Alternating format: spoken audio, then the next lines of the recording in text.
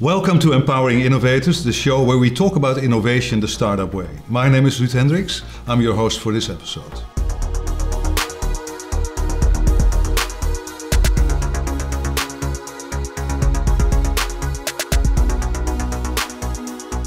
So you saw two competitors merging, but do you spend a lot of time keeping a close eye on your competitors anyway, or do you just follow your own instinct and your own road?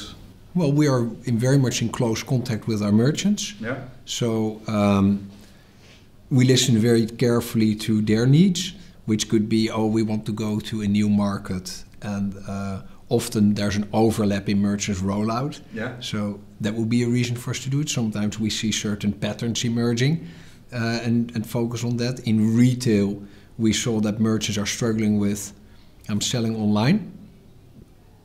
I have people coming in store, but my physical terminal in store doesn't know what happened online. Actually, that should have been with a single provider that connects everything. Yeah. And so that's what we did. So it's not really merchant demand, but we said, okay, we need to be physically in stores, with the brick that's at the counter, that black box. Yeah. We support that. And that leads to such a nice consumer experience. I recently had it that I bought something and I read online, I returned it, and I didn't need to say anything. You just dip your card. Yeah. They say like, okay, yes, I have it here. We refunded the money to your card. Thank you. Yeah, that's fantastic. And that's fantastic. Yeah. It should be that way, but it's not yet. And if it is, you're really surprised. And I noticed that as well. And in the future, it'll be even easier, most probably, because you'll just dip your phone instead of a card. But the phone would be connected to the card. Yeah, because in my phone, I pay with my phone. The card number is stored, so you'll be recognized on your payment method, whatever it is. So Adyen now has these large clients, like you mentioned, eBay, Uber, Facebook. But when you started, of course, life was a lot harder. I assume that in the beginning, it wasn't easy to bring large corporate clients in, and that you started with some smaller companies, or? We were at the beginning already very focused on those large merchants. Right. So we did our first live transaction in the summer of 2007. Yeah.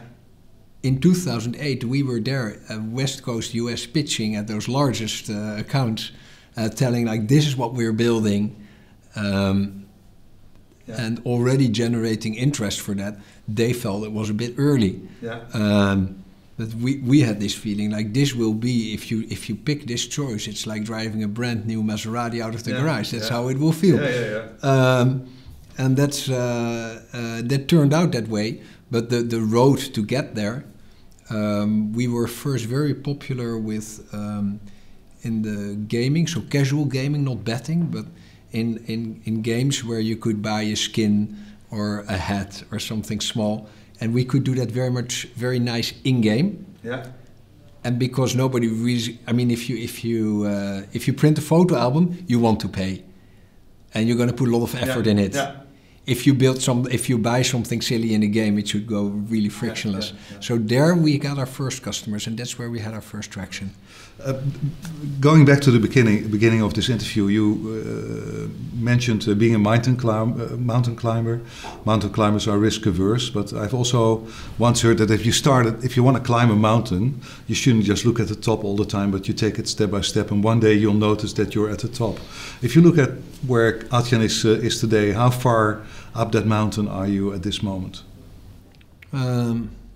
I think we only covered a fraction of what we can do if we execute well. Yeah, and you're looking forward to climbing higher and reaching that top. Where's the top ultimately anyway? What's the end goal? There are still players. We processed last year 159 billion, which is always difficult to quantify how much is that. Yeah. There are players who process 1 trillion.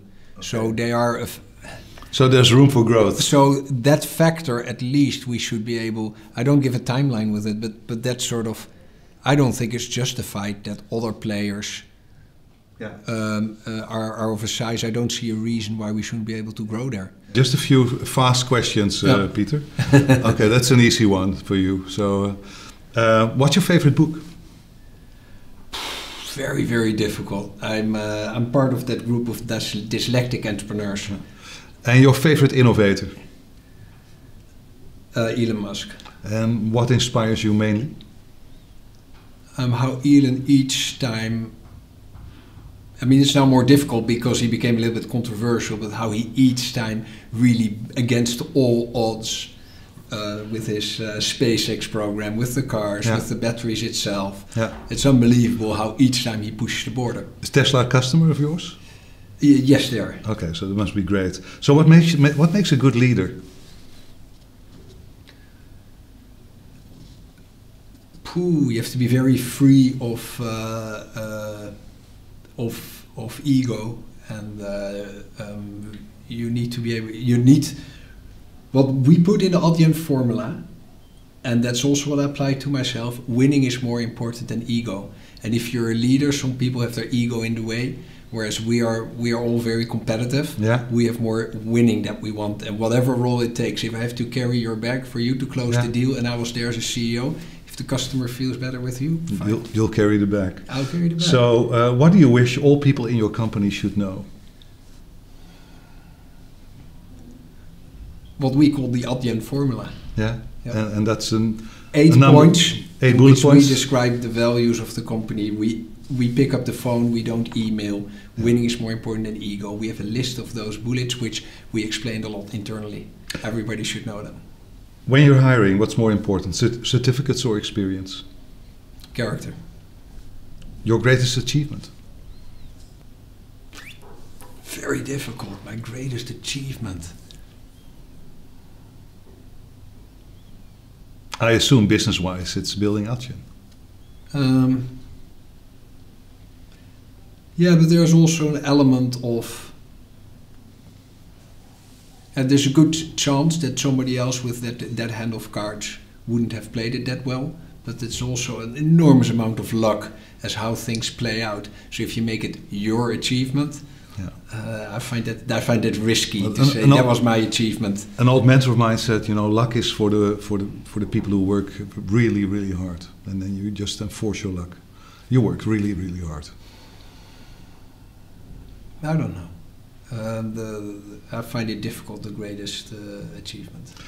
Finally, define happiness for us. Not to ever worry about, am I happy? What should I do to become happy?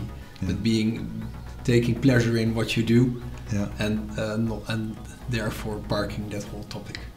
Thank you very much again.